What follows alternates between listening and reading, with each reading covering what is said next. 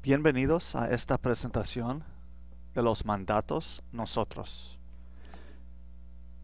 This presentation is going to talk about how to form nosotros commands and how to use them with pronouns. So first let's talk about what a nosotros command is. How do you tell yourself and your friends to do something? In English, this is the equivalent of you saying to your friends or to a group of people, let's go, let's talk, let's dance. It is a command, and you're telling the group to do something, and since you're part of the group, it is the first person plural nosotros command. The steps are the same as the negative two familiar commands and the formal commands. The first step is to obtain the present tense yo form. The second step is to drop the O.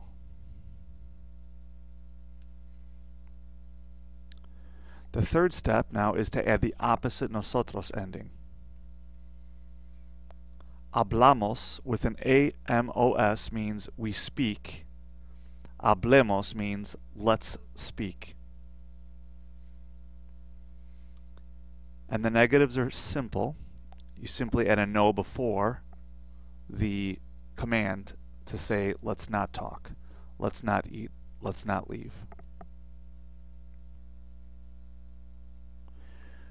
We have the same usual suspects as far as the irregulars are concerned that we do with the other commands. Id is a little bit more irregular. In order to say let's go, we say vamos. To make it reflexive, we say vámonos, but it's no vayamos. You would think that if it followed the pattern of the negative familiar commands and the formal commands, that the affirmative would be vayamos, but it is either vamos or vámonos, and no vayamos is the negative command.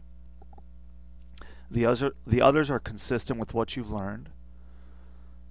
Estemos or no estemos, seamos or no seamos, demos, and sepamos.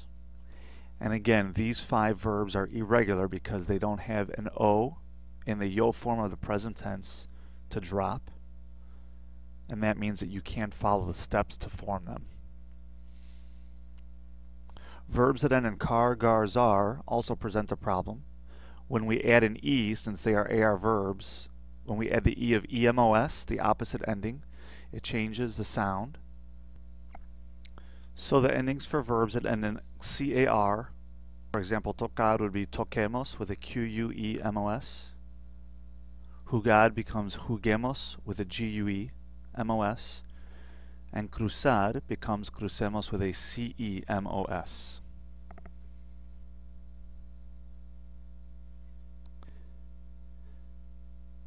The one special thing about the nosotros commands that makes them a little bit more difficult than the ustedes commands, for example, are the stem changing verbs. Present tense AR and ER stem changing verbs do not have a stem change in the nosotros command.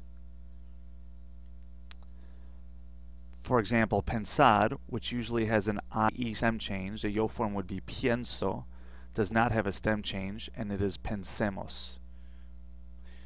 So you still follow the steps as far as dropping the O and adding the opposite ending of the yo form, but don't use the stem change.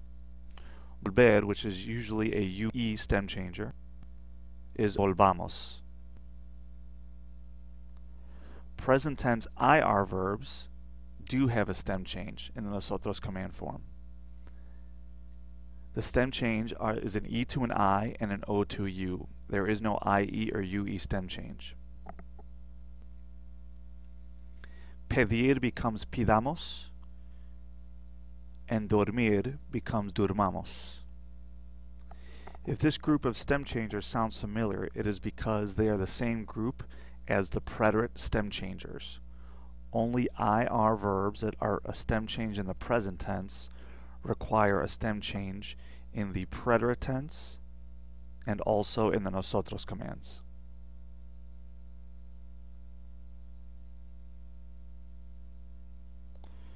So what do we do with the pronouns. As with the affirmative commands that we learned with ustedes and usted and the negative two familiar commands, as actually with all commands, we add the pronoun to the end of an affirmative command. Compremos, and if we want to say, yes, let's buy it, the it refers to the painting, la pintura, a feminine singular noun.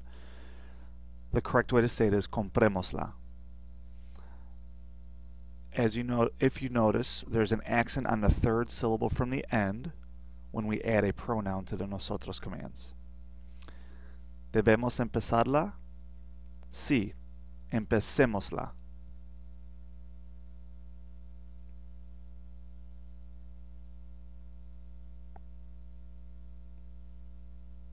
Pidámosle.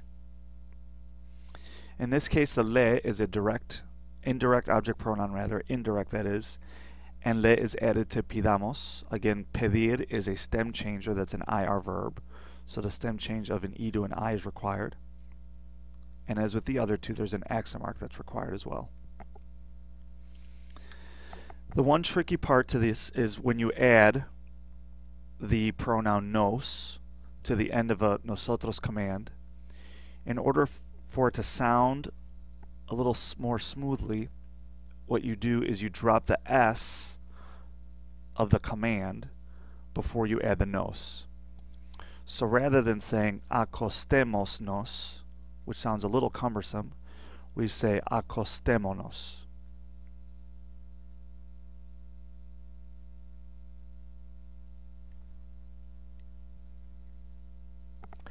With negative commands, the no is simply put in between the pronoun is simply put in between the no and the command. No la compremos, no la hagamos, no le pidamos, no nos acostemos. Practiquemos. The nosotros command of tener is tengamos, vivir, vivamos, ser, seamos. The affirmative and negative of ir are different, don't forget. The affirmative is vamos or vámonos, and the negative is no vayamos. Poner, the yo form is pongo, pongamos is the command. Escribir is regular, escribamos. Salir also has an irregular yo form, but is a regular nosotros command. Salgamos. And reflexives, such as bañarse, bañémonos,